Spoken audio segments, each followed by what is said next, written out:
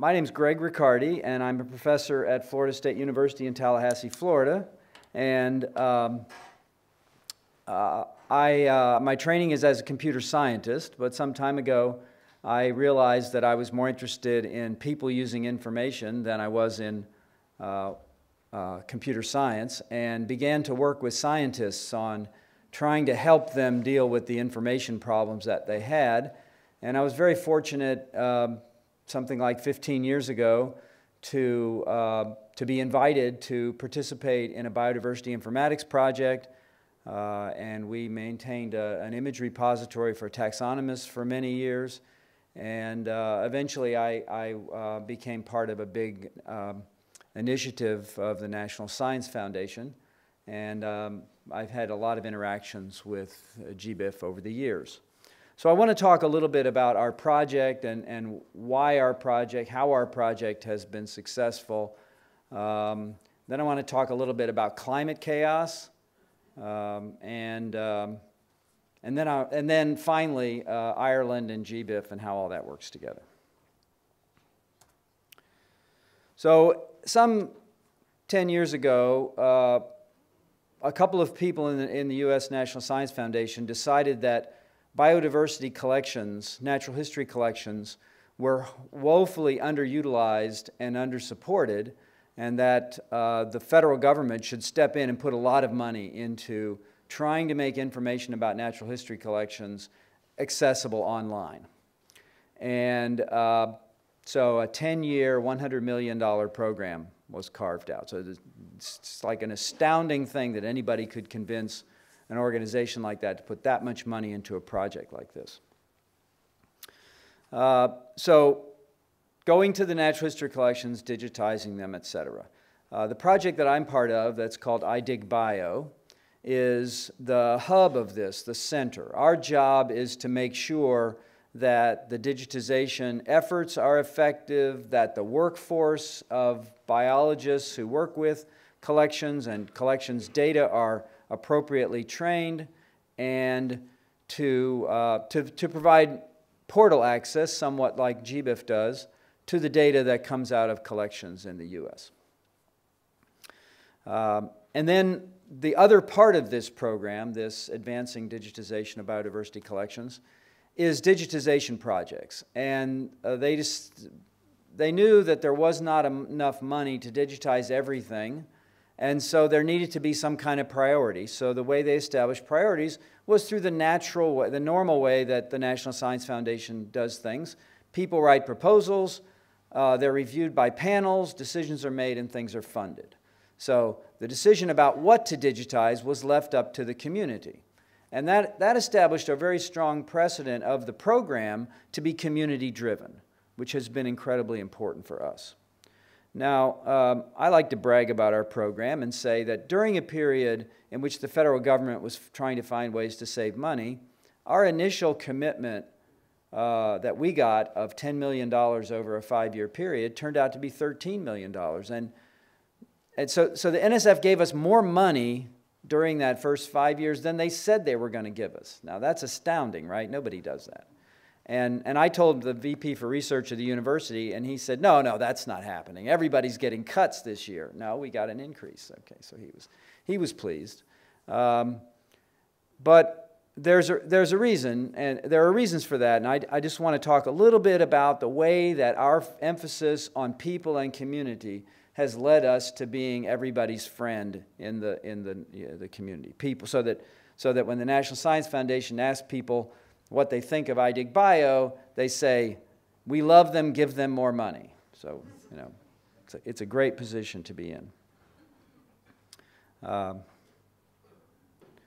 Now, the whole program has 23 funded projects. Each project has many institutions, some as many as 150 institutions. So this is our map of the organizations that are part of the overall digitization and mobilization program. So it's very big. We have lots of partners. They don't all love us, but I think a lot of them do. So what do? Our driving principle is for us. So we're the hub, we're funded, we get a lot of the money. Our job, so what we said our job was to enable the success of the overall program. So what we're trying to do is make other people successful. And I'm very fortunate. My part of this project, I'm one of the principal investigators. My part of the project has to do with digitization and workforce development. There are other people who are doing research enabling and outreach and education and IT, running the portal. But in workforce and digitization, our job is to make the digitization efforts successful. And the way we've done that is by helping people to realize their own potential and do their own work. So we get out of the way, we give other people credit, we try and make this all work for everybody. And then we also have portal access. We're working very hard to enable research activities. But I tell you, one of the things that happened was I hired two incredible people who are just, they're people lovers. I'm a computer scientist. I don't really want to talk to anybody. They just love talking to people. They love helping people work with each other. And one of them, Deb Paul, she was doing a lot of workshops and training, and her impression was that the community of biodiversity researchers and collections managers were not capable, were missing some very important tools and their own capabilities to deal with technology and to deal with data, etc. So she began doing data enablement workshops, what she was calling data carpentry. How do you use Excel? Do you know that sometimes if you import data into Excel, gene names will become dates? It's very strange. So rules like that, how do you keep that from happening? How do you deal with Excel? And then beyond that, what are the other tools? Can you use R? Can you use APIs, etc.? So she has set about trying to help people build the skills they need. And the way we do that is not by us telling people what to do, but us recruiting people in the community who will then become the trainers and the developers of the curriculum, etc. And we have the funds to support workshops and things like that. So the bottom line for me is that our success has been in helping people become more effective in doing their own jobs. It's been a great thing. And again, as a computer scientist, I was astounded that this is how things worked out, because you'd think portals and stuff like that would be the big issue.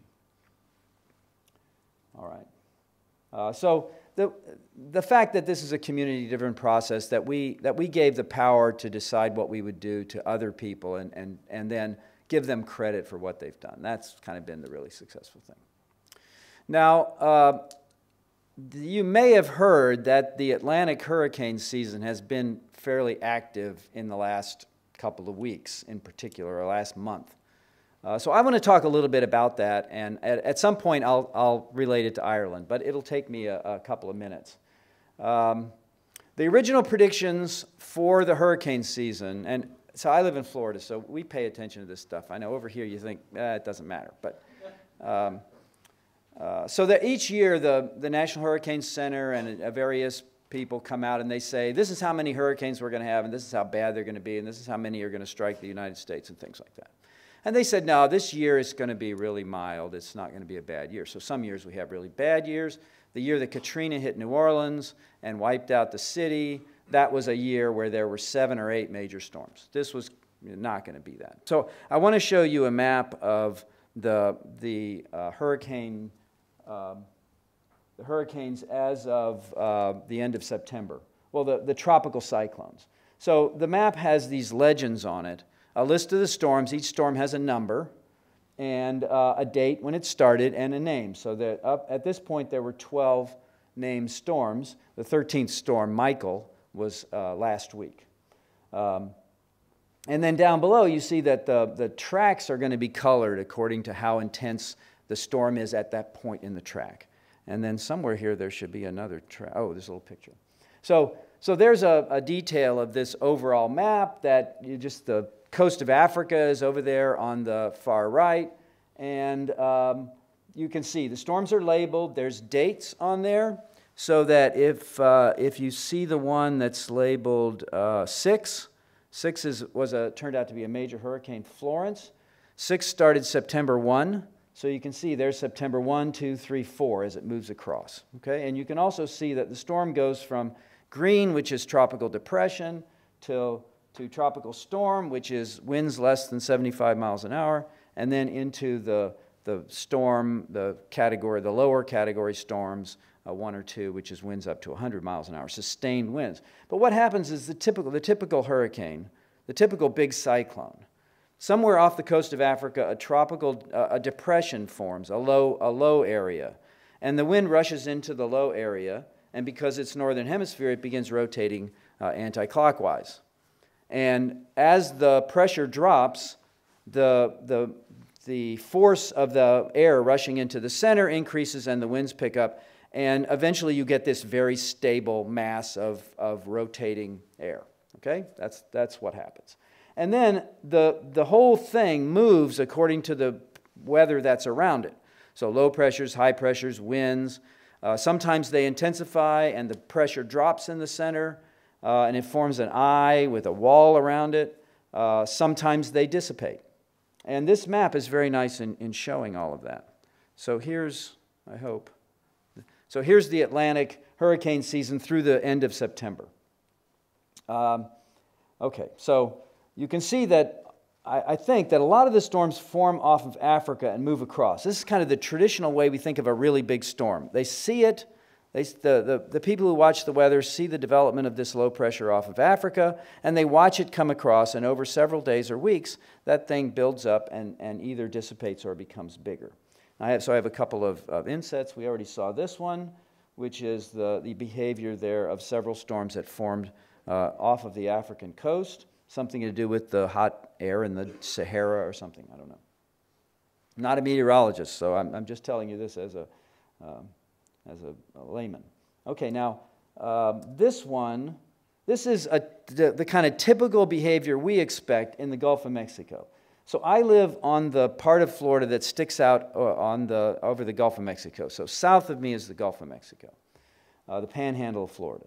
And these two storms in the Gulf formed in or around the Gulf of Mexico, and they never really developed very much because they weren't alive very long, right? So they built up a little bit, and they rained some, and there was some wind, but they kind of started in the Gulf, and they built up and dissipated. And we're going to see that Hurricane Michael did not do that, a very different storm. Another storm that I think was really the biggest damaged storm of the year in September was this one, Florence. So there's 3 ways that these storms damage us. There's rain, there's wind, and there's storm surge.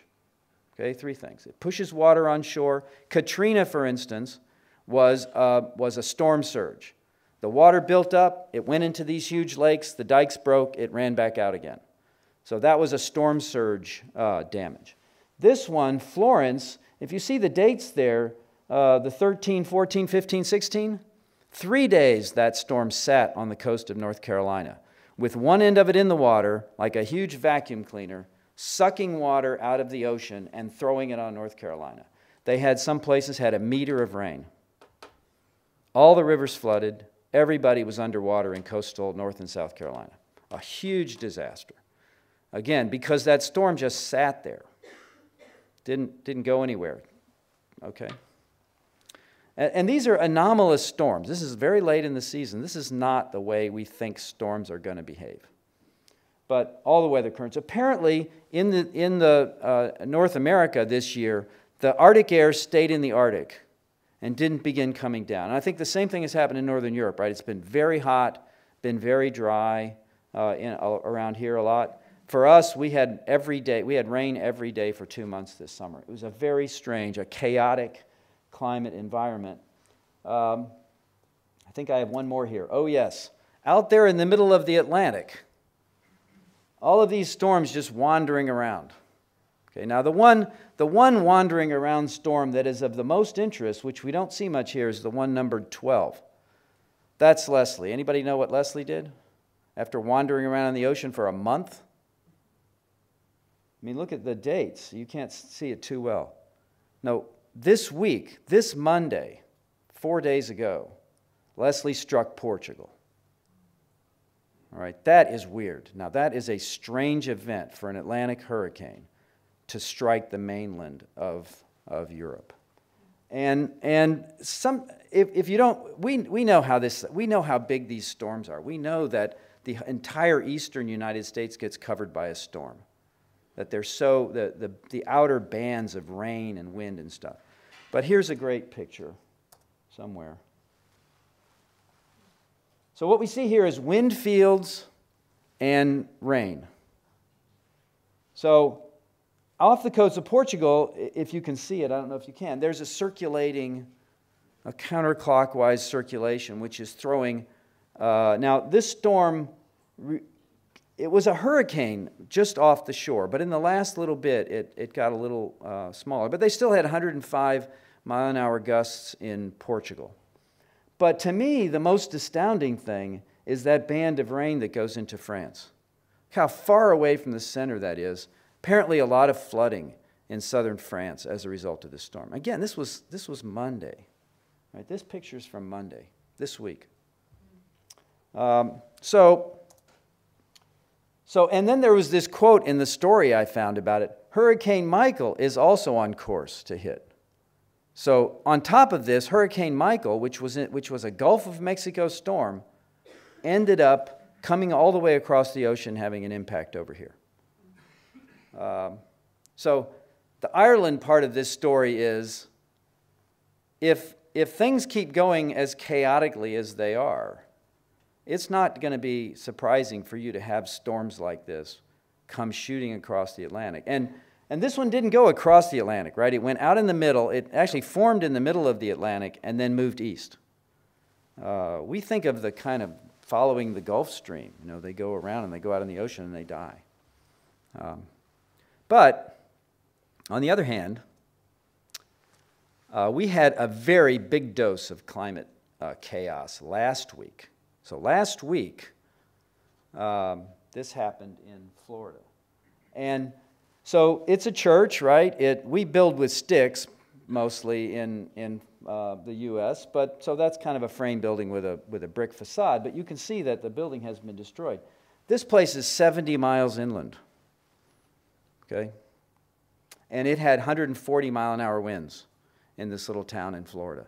And it's very fortunate. A lot of the damage of these big storms is very dependent on exactly where the storm goes. A mile this way, 2 miles that way. One of the stories of this storm was that they thought it was going to go on shore and turn to the northeast and come across where I live, and it didn't. Instead, it hit this town. So, okay. So a little bit about Hurricane Michael, because again, I think of it as a chaotic storm. So this is Monday morning, right? Remember, now, Florence was in the Atlantic for 2 weeks before it hit the coast. This one, you can't see it very well, but the colors around the storm are wind speed. There's a little tiny bit of brown, which is the hurricane force winds, on Monday at 1 p.m. And they're making predictions, and the little dots, those are like 12-hour predictions or something. There's predictions forward, what it's going to do. And you can see my town, Tallahassee, is there. Above that bump. The red is storm surge warnings.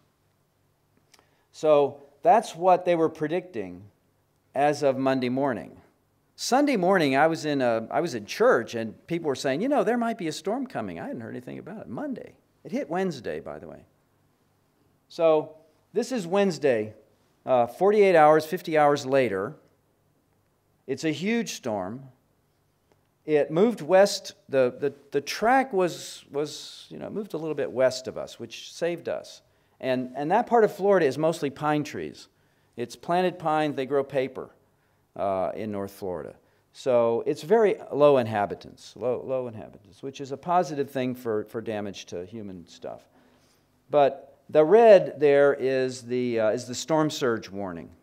So they had probably 4-meter storm surge in those areas of the storm, especially on the right side of the storm where the wind is and so this storm was moving 15 miles an hour, and it just kept going. It didn't slow down, so it was not a rain-intensive storm. And the storm surge is a local event in this case because the coast is pretty flat. It wasn't building up. This was a wind storm. The damage to this storm was clearly the wind. And so here's the wind map. Tropical force winds in yellow, and the red is this hurricane wind. So the astounding thing about this is the penetration of the hurricane force winds into the U.S.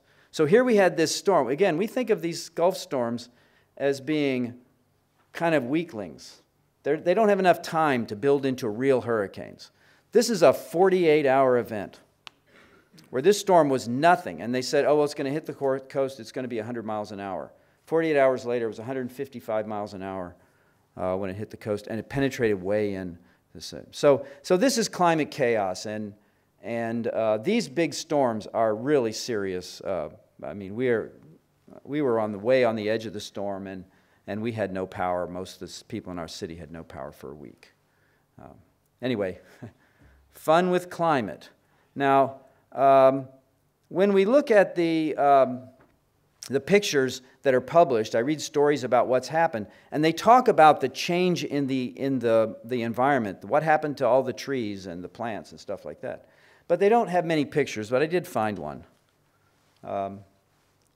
So as I said, this is an area which is completely covered by pine trees, or at least on Wednesday morning it was. This is Wednesday afternoon. So an hour later, all of the pine trees are down. That's a devastating impact on the environment of that part of the country. So that is a nearly permanent change in the environment, right? And that's not to mention what happened to all the animals that were living there, and et cetera.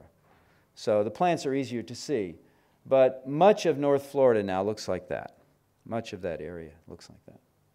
So GBIF, right? Okay. You can see I'm a little obsessed by having spent a week in the middle of cleaning up my yard and stuff. And my house had no trees on it, although there's certainly lots down in my neighborhood. I live in a forest, big oak trees, big pine trees. And the last big storm in Tallahassee was 1985. 2016, the university was closed for a week because of a devastating storm. 2017, we were closed for a week in September, and that was like a false alarm. It didn't actually happen. And then 2018, everybody closed down for a week again.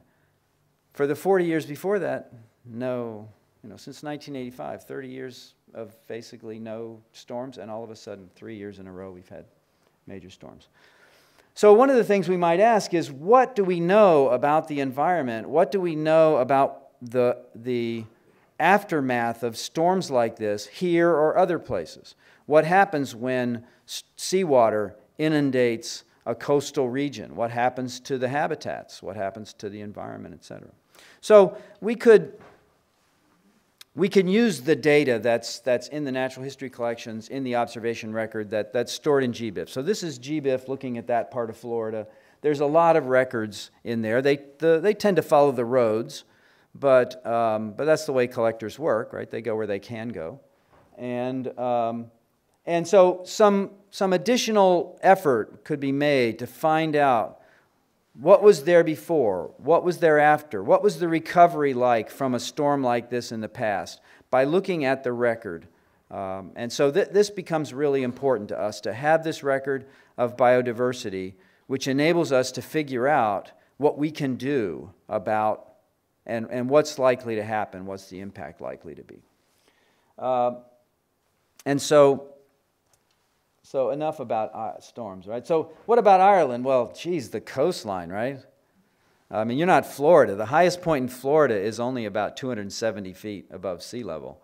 And it's around that little town I showed you. That's about the highest point in Florida. So the coastline of Florida, I live 30 miles inland, and the lower end of our town is 60 feet above sea level. So the coast of Florida is very flat. There's not cliffs and stuff like that. It's just... So the storms penetrate fairly easily. So yes, so the west coast of Ireland is almost certain to be struck by one of these big storms at some point, because it's not better, right? What was to be a weak hurricane season had two of the most destructive hurricanes that have hit the U.S. ever. Florence was hugely destructive, and then the new one, Michael. All right. But I do want to talk about the relationship between Ireland and GBIF and how the data moves back and forth. And I don't want to take too long because I know we're going into coffee break here. But we do have, and I think Liam's going to talk more about what goes on with the data processing in Ireland. But this is really important. So right now, the Irish people in Ireland, collections and observers, citizen science observations, etc., are producing a lot of records that go to GBIF. But inside GBIF, you have a huge number of records that are coming from outside of Ireland. So one of the things we get by our interaction with GBIF is we get to take our data that we have about our country and we get to add data that other people have about our country. Right? So the natural history collections, of course, in London and Paris and New York and et cetera, they have lots of collections from all around the world. So the integration of that data becomes really important. Another thing is that GBIF produces they do a lot of analysis of data and based on, so we have this national approach to GBIF. So the nation is a member, Ireland is a member of GBIF, and there's a national node, and the national node interacts with GBIF, and GBIF does things for the national node. So producing these reports that Donald was talking about. So it also, of course, allows people in Ireland who are working on Irish stuff or non-Irish stuff to be able to get the data they need to do the research and produce papers and do policy, etc. I think I just want to end with a little bit about one study, that this is a Badger study that takes information from Ireland and about Ireland, puts it together, and can then make assertions. As Donald was talking about the American mink, the invasiveness of the American mink, it's another example. Also, GBIF has an awards program, and we have a Young Researcher Award, and, oh geez. Cuiva. I asked before, and I was told, but, you know, it's just ultimate. Cuiva. So she won, so in 2014, so 4 years ago, she was the winner, and Connor Ryan in 2011. Okay, all right. So I'm going to stop. So, the interaction, we're very interested in encouraging the interaction between Ireland and the people who produce and consume data in Ireland, and all of these international organizations that are working so hard to get that data and make it manageable and downloadable and discoverable. So, and thank you very much for having me. I've really enjoyed my time in Ireland.